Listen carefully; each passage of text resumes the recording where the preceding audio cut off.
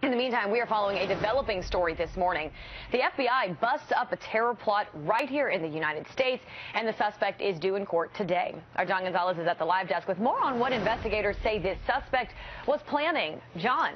That's right, Autrey. In just hours, this Ohio man raised in Somalia will be arraigned, facing terrorism charges. The FBI says 23-year-old Abdi Rahman Sheikh Mohammed returned from a terrorist training mission in Syria with a plan to, quote, kill American soldiers execution style. He became a U.S. citizen just last year, and he allegedly joined an al-Qaeda affiliate around the same time. Homegrown terror becoming a big problem in this country. So far, about 180 Americans are believed to have joined ISIL or al-Qaeda in Syria or have been arrested trying to do so.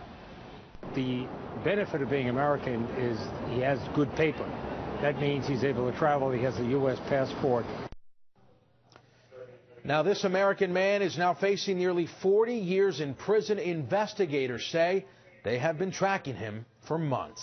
Autria, Jimmy, back to you.